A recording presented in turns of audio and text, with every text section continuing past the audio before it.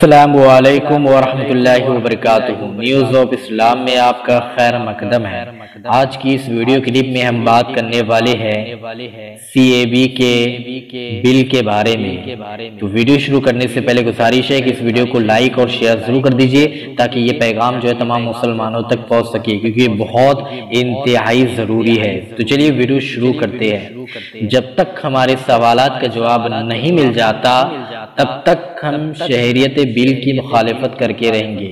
مسلم تنظیموں سے ایہتجاج ٹھاکرے کی یقین دہانی۔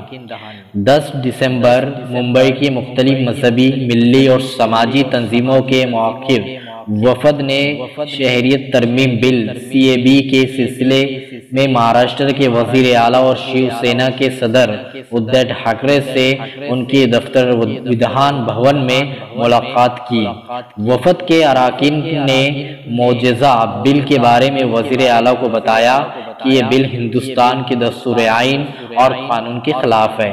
ہندوستان میں پہلی بار مذہبی بنیادوں پر تفریق کرنے والا قانون بننے جا رہا ہے۔ اس قانون کے ذریعے ملک کی دوسری بڑی اکثریت کو ان کے شہری حقوق سے محروم کرنے کی سازش کی جا رہی ہے۔ اگر یہ قانون بن گیا تو اس سے ملک کی یکجہتی اور سالمیت خطرے میں پڑ سکتی ہے۔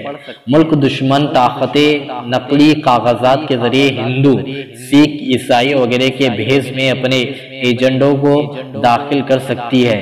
وہ یہاں خفیہ ایجنسیوں، پولیس، فوج وغیرہ کی حساس جگہوں پر بھی ملازمت حاصل کر سکتے ہیں۔ اس طرح ملک کا تحفظ بھی بڑے خطرے میں پڑ سکتا ہے۔ وفد نے ایہتجاج ٹھاکرے سے یہ بھی کہا ہے کہ اس وقت ملکی سیاست میں آپ کا جو رسوخ ہے اس کو استعمال کرے اور اپنی پارٹی کے ساتھ دیگر سیاسی پارٹی سے رابطہ کر کے انہیں راجیہ سبھا میں اس بل کی مخالفت پر آمادہ کرے۔ پوری کوشش کرے کہ ملک کے دستور کے خلاف یہ بل وہاں سے پاس نہ ہونے پائے۔ وفد نے ایہتجاج ٹھاکرے کی ان کوششوں کی تعریف بھی کی جن کی وجہ سے مہاراشٹر میں بی جے پی تنہا پڑ گئی اور کامن مین پروگرام کے تحت بقیہ 3 بڑی پارٹیوں کی حکومت قائم ہو سکی۔ وفد کی گفتگو سننے کے بعد وزیر اعلیٰ نے کہا ہے کہ ہم لوگ انسانیت کی بنیاد پر ملک کے حق میں ووٹ بینک کی پرواہ کیے بغیر کام کرتے ہیں۔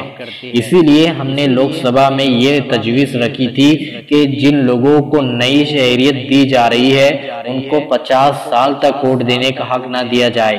وزیر اعلیٰ نے مزید کہا ہے کہ ملک کے وزیر داخلہ نے لوک سبھا میں بل پر اٹھنے والے سبھی سوالات کے جواب دیے، مگر شیو سینا نے جو مطالبہ کیا تھا اس کا کوئی جواب نہیں دیا۔ اس لیے ہم نے اب یہ فیصلہ کیا ہے کہ جب تک ہمارے سوالات کا جواب نہیں مل جاتا تب تک ہم اس بل کی راجیہ سبھا میں مخالفت کریں گے۔ وفد کے اراکین بھی وزیر اعلیٰ کی بات کو آگے بڑھاتے ہوئے کہا ہے کہ واقعی یہ ووٹ بینک کی سیاست اور آنے والی بنگال الیکشن کے پیش نظر لایا جا رہا ہے۔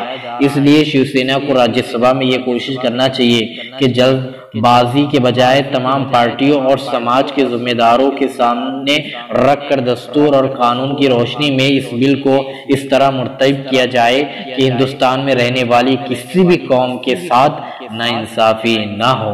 وفد کے اراکین میں آل انڈیا علماء کونسل کے سیکریٹری جنرل مولانا محمود دریا آبادی، ممبئی امن کمیٹی کے صدر فرید شیخ، جمعیت اہل حدیث کے مولانا منظر سلفی، جماعت اسلامی کے اسلم غازی، Mumbai education and social trust کے سلیم موٹروالا، رضا فاؤنڈیشن کے صدر مولانا انیس اشرفی، شیعہ عالم دین مولانا عزیز حیدر زیدی، ہانڈی والی مسجد کے خطیب مولانا اعجاز کشمیری، MHW کے صدر ڈاکٹر عظیم الدین، مرکز المعروف کے مولانا برہان الدین، دہان باڑی مسجد کے خطیب مولانا محمد طا اور نو منتخب MLA رئیس शेख موجود تھے۔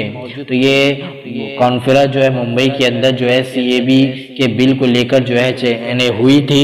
تو امید کرتے ہیں کہ آپ کو یہ جانکاری جو ہے پسند آئی ہوں گی، تو اس ویڈیو کو لائک اور شیئر ضرور کر دیجئے اور کمنٹ کر کے ہمیں ضرور بتائیے کہ یہ بل جو ہے پاس ہوگا یا نہیں، اور اس کے پاس ہونے کے بعد جو ہے کہ ہندوستان کے اندر جو ہے ماحول گرم ہو سکتا ہے، تو ہمیں کمنٹ میں ضرور بتائیے۔ تو چلیے اگلی ویڈیو میں اسی طریقے سے آپ کے سامنے حاضر ہوں گے، جب تک ہمیں اجازت دیجیے۔ والسلام علیکم ورحمۃ اللہ۔